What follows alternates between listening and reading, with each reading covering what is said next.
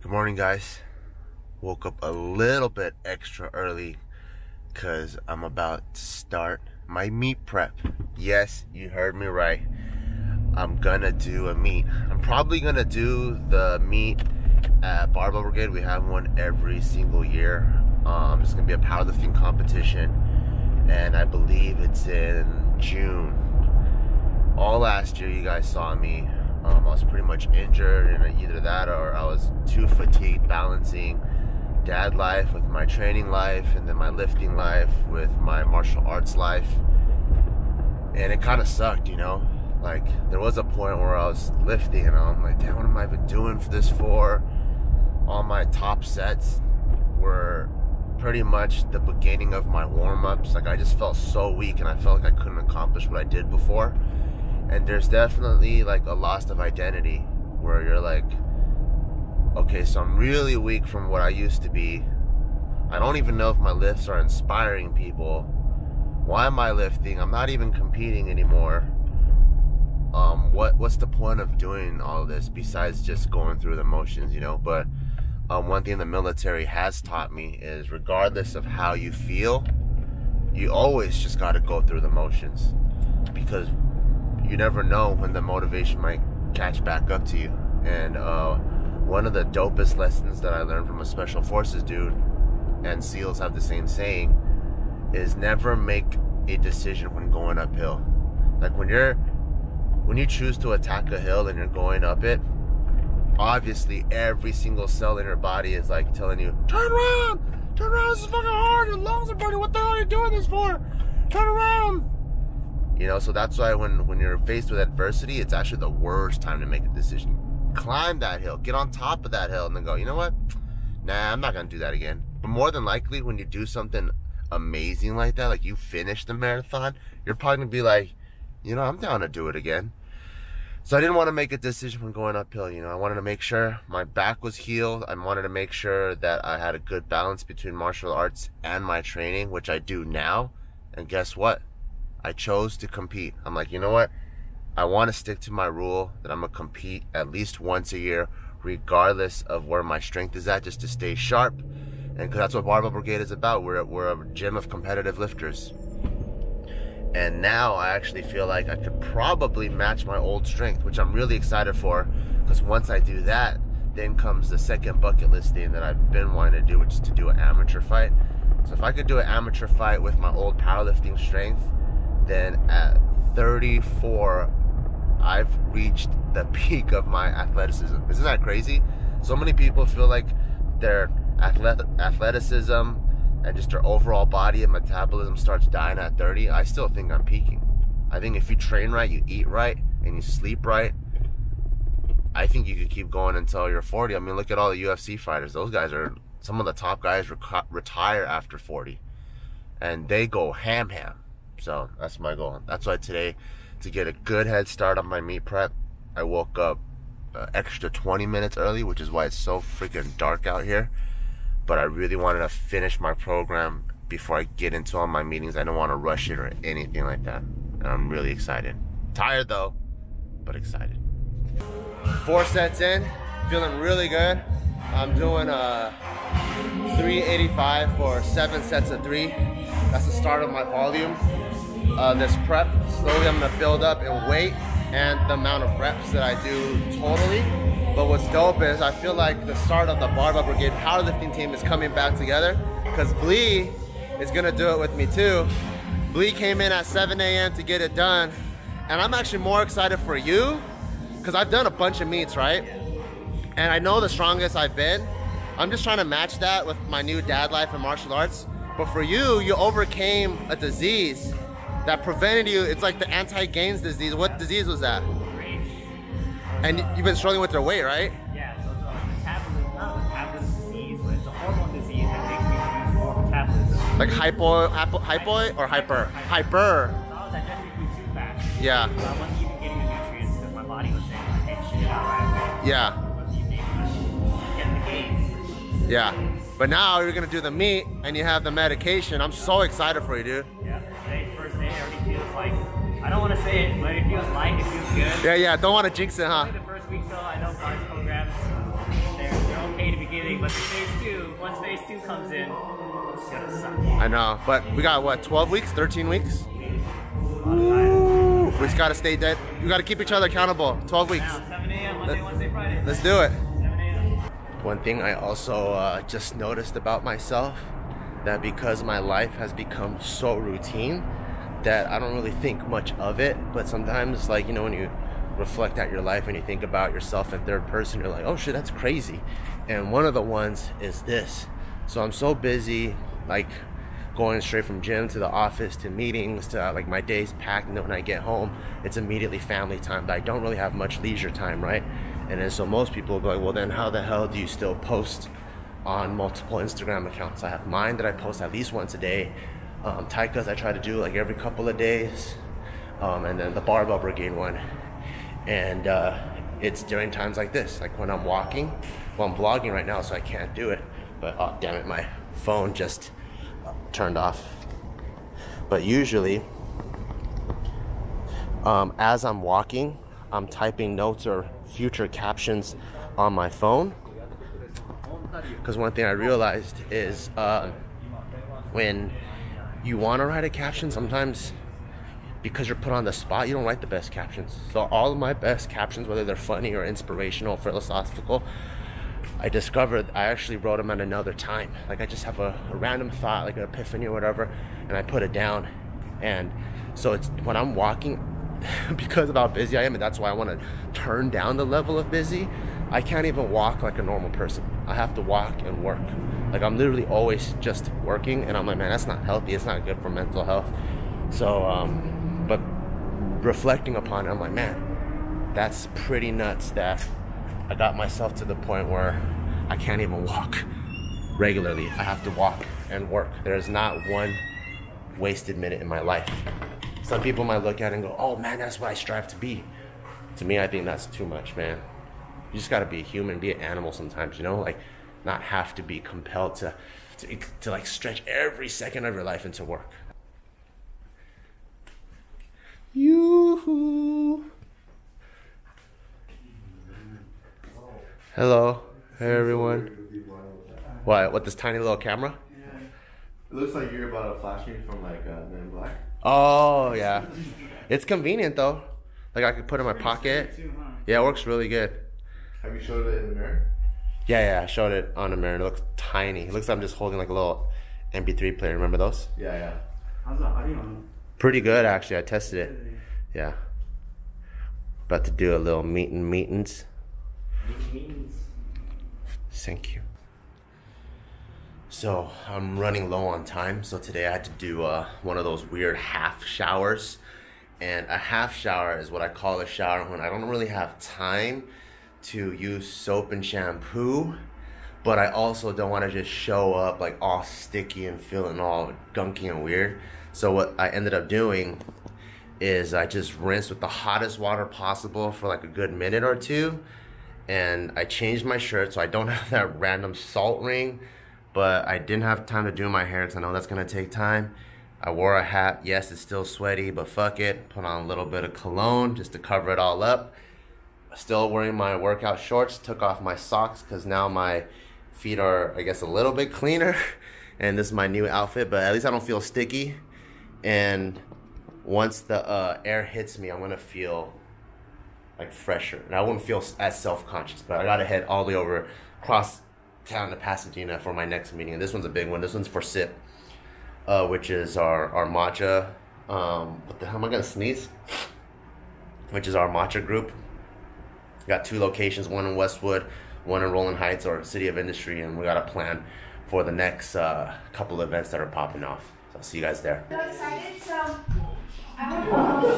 Can you say, June, can you say what you just said so I could pretend like we're just starting this meeting right now? Thanks so much for coming. It's the first time we've been together, all of us, in one room for a long time. It is. I'm so excited to come on, you guys. Yay! And so today I want to start our marketing meeting off with just an overview of what matcha is, because I know Casey and Tiff aren't too sure what it is. I think you guys had mentioned that to Jeremy, so we want to get everybody on the same page. And and make sure that everybody is a matcha expert. They don't know because they're our new partners! Yay! Welcome to the family! Took you guys long enough. I know, right? Alright, so let's get started. So, who can tell me what matcha is? Ooh, me! Yeah! Bart, teacher. It's green tea. Go on. David, don't look at me with those Korean eyes. It's green tea and it's dried leaves that's crushed up, and then so it's like green cocaine. Beautiful, basically.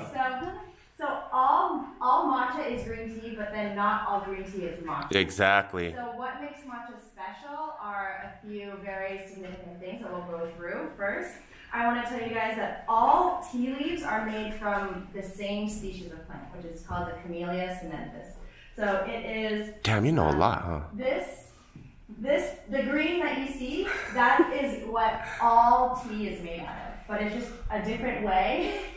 It's just a different way that it's produced, which makes a different kind of tea. That's how they make black tea, white tea, but it depends on the stage of when the leaves are plucked. Yes, and fermentation. So green tea is just steamed and dried, but then, for example, oolong is partially fermented, and then black tea is fully fermented. Mm-hmm. So where does our matcha come from? Our matcha comes from a 100-year-old farm in Japan, which we're all going to in May. And we built a relationship with this farm, and we've been there ourselves. This is it right here. What makes matcha very special and kind of like green tea on steroids is that it's shaded when it's grown. So this black mesh, this black mesh creates more chlorophyll in the plants because they're not getting as much sun and they have to work that much harder to get their nutrients. And so that's what makes the leaves sweeter, more delicate, and they're fresher. Why would you do that, Michael? No, it's my new camera. Okay. Okay, what's the directions? So taste the one on the right. Do we mix it? Because it looks like it's settled. Yeah, give it a little, if you can give it a little swirl. Let me know what you think, Tiff. Because I only got one hand. Oh yeah, you want me to hold it for you? No. So it's really difficult to find matcha straight up, the way that we I'll serve try it as matcha. And when we ask for it, people look at us like we're crazy if we're going to another shop that doesn't specialize in matcha. It's actually really, it's hard to find good quality matcha. So this is in its purest form, but it's actually not pure because you taste the sweetness in it. Yeah. So this is what they offer as what's their purest form. This one right here. Yes, the one Okay. on the right. In Japan. No, it's not in Japan. This is samples that we got outside. So I'm showing you guys these samples so that you can try the different ones that aren't ours. Oh, you got this from some random fuck outside? Yes. Oh. Good. It was a random fuck. When you taste ours later, you'll notice the difference. Okay, So, okay. You know what this tastes like? Curry House. Curry house? They have this at Curry House. True, yeah, I know what you mean. I like This is curry actually a houses. little bit better than Curry House. It might be that. Sweeter. I think it's that matcha can thing. So if you guys can imagine, our matcha is like this, right? It's pure stone ground. But once they put other things inside, like sugar, then it's not as pure. And they do that because they want to mask the flavor of the matcha. Gotcha. Because their matcha is in high quality, so they want to mask that so that you're just tasting the sweet. And Are we going to drink the other two now? So yes, so the middle one, this place's purest form. But it's Right. pure with cream. Yes. Yeah, what? So this place It's like a has- matcha latte. Yes, their matcha comes with milk Oh, it and tastes good. sugar in powdered form. Oh, these taste good too. This is pretty good. But what I'm saying, I like the other one I think what you guys, Is this real milk? Doesn't taste like it's not dairy creamer. Yeah, it's Yeah. a creamer. Yeah. Yeah. I think this is the standard, is what. Oh. Yeah. Like what people So- don't know, because this is what's in abundance. The point is to show you guys what people are drinking and what they think is good. Gotcha. And what they think is pure and good for them. So if they're drinking this middle one, it comes with cream, comes with sugar. Or like it's brighter. Can you tell me what the hell I'm looking at? Yes. So you can tell that the green is different. If That this one's is ours. that one's darker. Yes, this one's a little bit brownish and dull. Yup. but the brightness comes from the chlorophyll. Mm-hmm. And so this means that this one's higher quality because this green There's more chlorophyll. You guys can pass this around. I know what's up, dude. Hey, you keep our tin open, like opposite, like. Like kind of like a full scoop of. The fullest scoop. Well, that's too much. Medium. There. There you go. Yeah.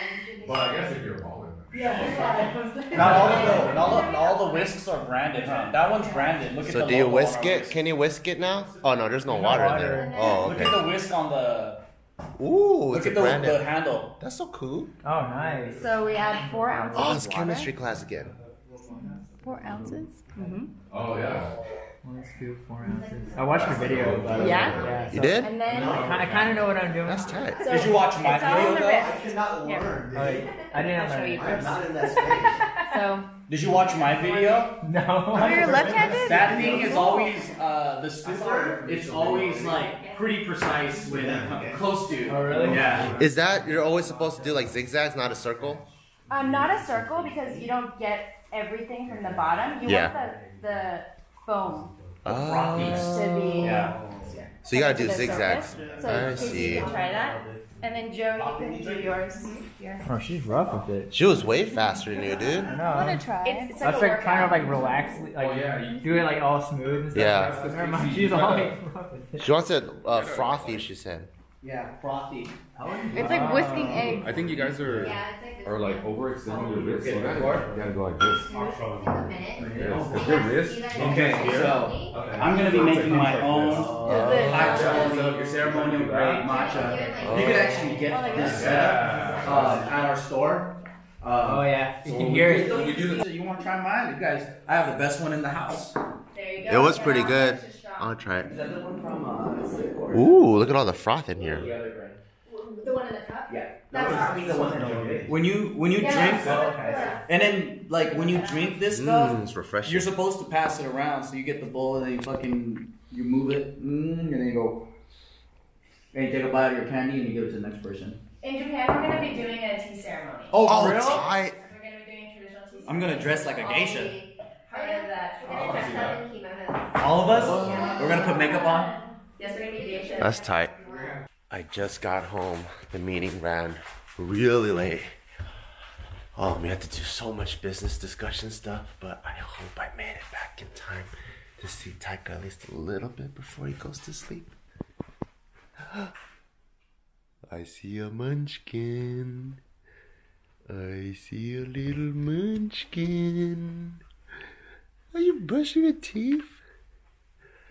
Are you brushing your teeth, you little munchkin? Oh, at least your face is healing, mister. That looks nice. Where's your mama? Are you just brushing your teeth by yourself? Where's mama? You brush your teeth by yourself? That's so independent. Where's your mama at? Mama. Mama, where are you? Where is she? You don't know? Is she in the closet? Is she in here? Mama, where are you? I know, where's Mama? You don't know? ¿Dónde está Mamá? You don't know? Oh, good job. You ratted me out. Good job. You ratted me You out. My found- own blood. My own son. I was in labor for 12 hours with you. He's gone. He doesn't care. You walked in. He's so good. Big cutie. Why are you wearing such low cut shirts, you little hussy? Trying to turn me on, trying to make biker? Fine. There. Hey, that doesn't help. It helps other parts, you know what I'm saying? You big cutie. Oh, this is a cutie. Look, now you're on the camera. Oh, snaps. Mobber straight jacked my ice water. And covered up those bazungas. What else are you gonna do, huh? What is that? What is that? Were you about to say something? Why are you walking away from me? My girl always does this thing where as I walk towards her, she always just, why did you start walking away? Why? What are you doing? Then why are you walking away from me? You don't even know what I'm gonna do. I'm gonna jump over the counter. I'm not gonna do anything. Yeah, you are.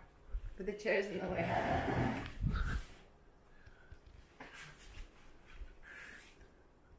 I'm just telling them goodbye, that's it.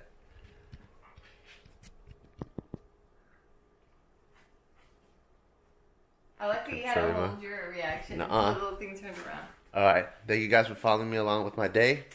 As you guys see, we're planning for a Japan sip trip. I can't wait till I go there and go on the tea farms and stuff. And it's gonna be Taika's first time in Japan. It'll be so awesome.